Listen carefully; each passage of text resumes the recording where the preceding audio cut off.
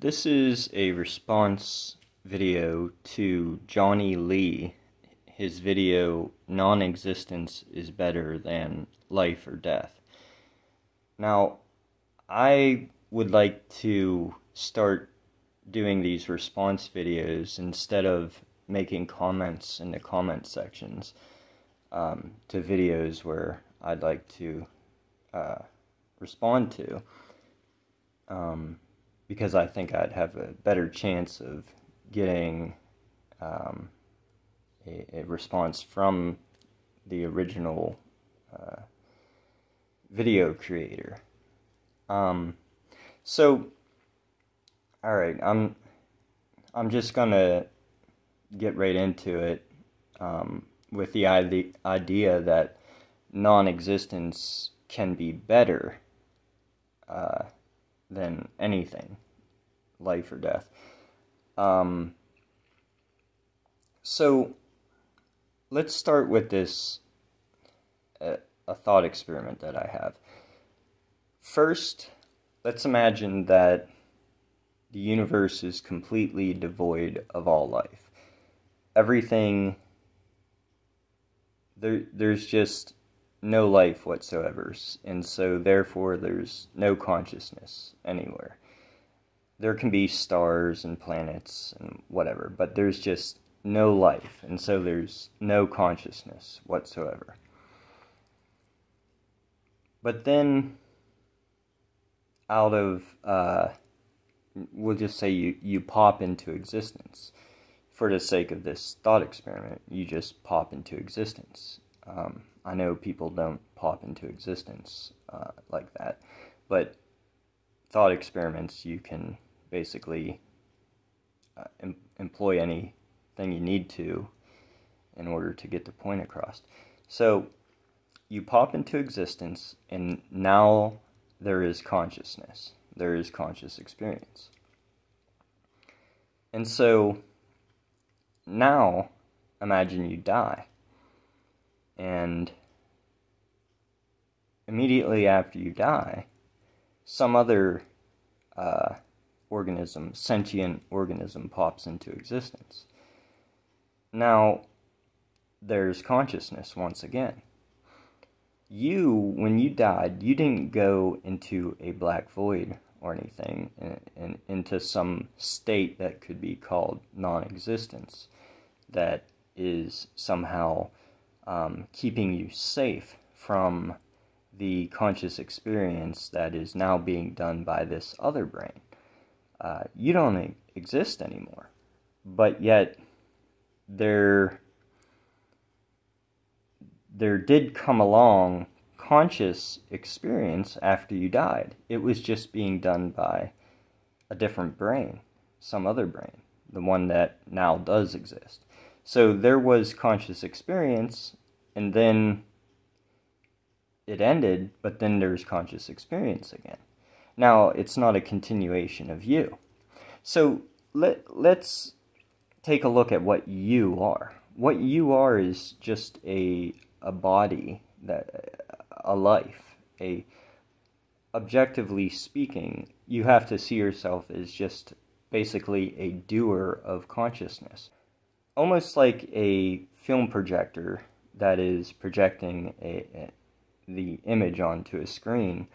It doesn't really matter which projector is doing it, as long as there's an image being projected. One projector can break, but then we just bring in another projector and it's projecting an image. So either way, we have an image. So again, what are you? You are a body that is just a collection of cells and stuff. You're this organism that has this capability of generating consciousness. And so, and you didn't exist. So let's say that there was non-existence. But so what was it that ended that non-existence? Well, it was the birth of a body that started doing consciousness, is what ended that non-existence. So that non-existence was ended due to a brain doing consciousness. Just a brain doing consciousness. It doesn't matter that that brain is you or not. It just matters that a brain is what's responsible for ending that non-existence. A brain just starts doing consciousness, and then there's no more non-existence. And so, whether or not it was the brain that's listening to this video right now, or if it was some other brain that is the one that ended that non-existence, it doesn't matter as far as that non-existence ending and there being consciousness, as opposed to what some call non-existent or nothingness or peaceful oblivion and all that. There's not going to be any perpetual peaceful oblivion after death, and there wasn't peace before you existed. So again, if back to the thought experiment with the empty universe, if you weren't born, if you never came to exist, but then this other brain came to exist and started doing consciousness, well, then there's consciousness either way. There's still consciousness. And that's all that really matters, is that, like, let's say there was, in this thought experiment, the empty universe thought experiment, let's say there was nothingness. And so, all of a sudden, there's consciousness. And then we say, well, what's responsible for this consciousness? Oh, look, it's a brain that's doing consciousness. That's what's responsible for what antinatalists refer to as the imposition of life. So, that brain could have been the brain that's listening to this video right now, or it could have been some other brain. It doesn't matter. Either way, the nothingness was ended due to the existence of consciousness. Now, I'm not saying consciousness exists as a substance or anything like that. I'm just saying that there is consciousness occurring, as opposed to a lack of experience or anything. If you don't exist, you don't get to be safeguarded from that consciousness that does exist. So this idea that not being born would be better, the only way that could really matter is if your life is really bad. Your specific life is really bad. Because if it were not this life, it would have been one of the lives that does exist right now, as opposed to nothingness or non-existence or whatever you want to call it, nothingness or peaceful oblivion or blankness. But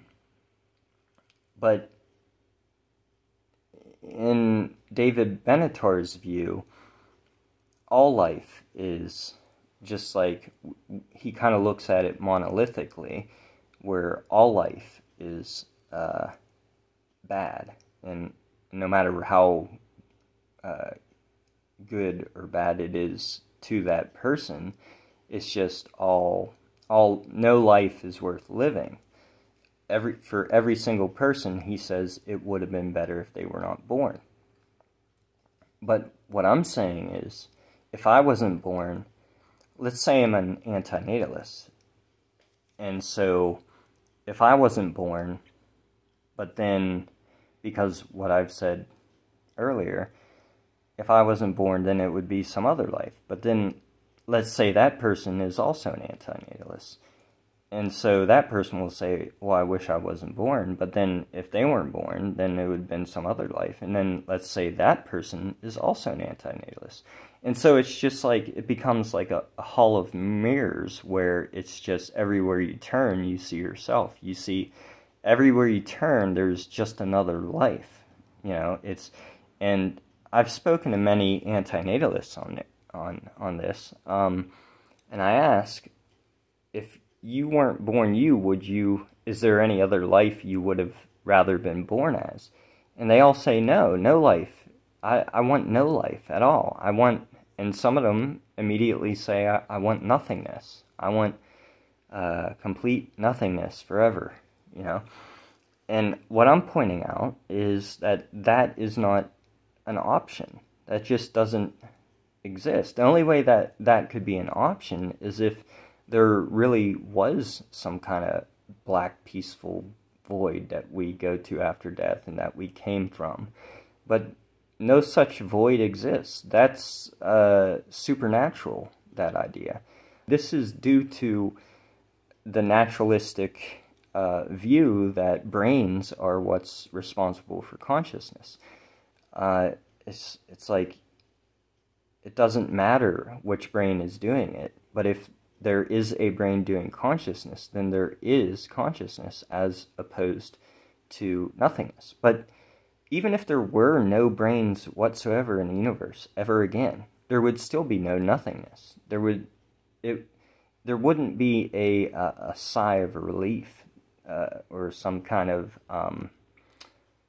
you know, something that we could look forward to. But I already touched on all that in another video, so my last two videos, I believe, in many of my other ones, about the heat death of the universe and all of that, not being anything that would console antinatalists. So I believe that's, and I'm not saying that we should have kids, except for, I did touch on that in two videos where there actually is one scenario where I can think of that it would be ethical to have kids. But you can, that's a video response to Amend Him, or Amendum, however you say it. And I'm not an antinatalist. I'm just, I just see this major flaw in the asymmetry argument. And my goal is to bring this to people's attention, because I see people promoting the idea that they should shame their parents. Antinatalists should be angry at their parents, or they should confront their parents and shame them for bringing them to existence. But I'm pointing out that if it were not this life, then it would have been some other life. If it isn't one life, it's another. So you can't really shame your parents, because it wouldn't matter if you weren't born. It would just been some other life. So it's illogical to shame your parents. Now we have people talking about suing their parents as well. But anyways, this video is getting much longer than I expected. But thank you for listening. I appreciate it. Hopefully you'll respond. Thanks. Bye.